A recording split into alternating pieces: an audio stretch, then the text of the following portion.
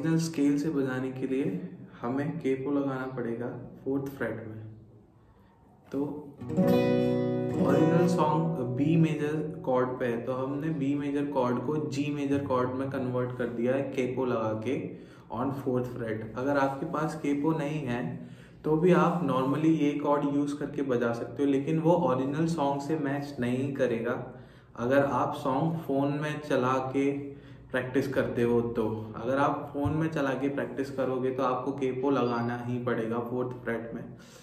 अगर आपके पास केपो नहीं है तो आप बिना सॉन्ग के, आप सॉन्ग लर्न करके, आप ओन अपना सॉन्ग गा के आप ये जी मेजर कॉर्ड नॉर्मली यहाँ से जो लगाते हैं 3rd फ्रेट से, वो लगा के बजा सकते हैं। कॉर्ड है जी मेजर, ई माइनर, सी मेजर, डी मेजर, इसके अलावा ए माइनर और बी माइनर।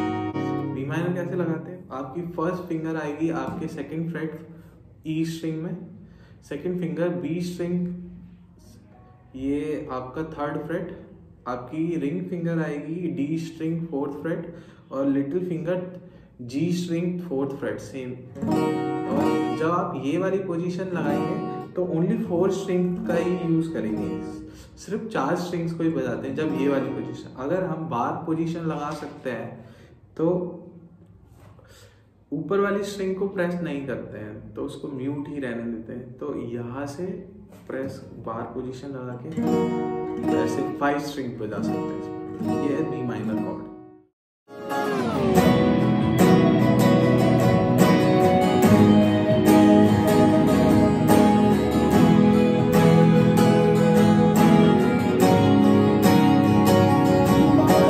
स्ट्रमिंग पैटर्न है down down up down up down down down down up down up down down down down up down up down down down down up down up down down down down up down up down down down down up down up down down down down up down up down down down down up down up down.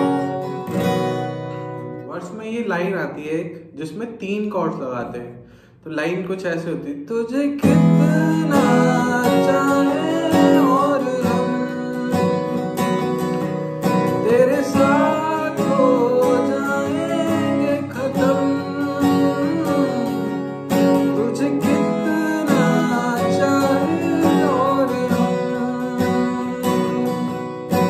Half C और half D बजाते हैं, तो सी में down down और D में up down up down down down down up down down और जी में पूरा स्ट्रमिंग पैटर्न बजाते हैं।